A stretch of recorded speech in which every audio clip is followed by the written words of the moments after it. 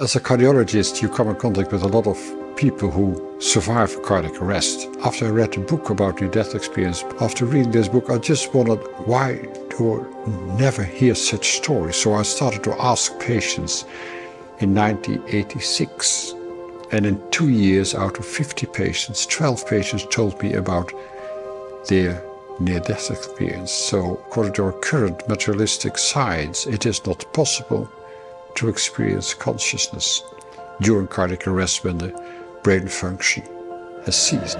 You have old, young, sighted people, blind people, and they're saying the same thing. She's describing stuff that she just shouldn't know.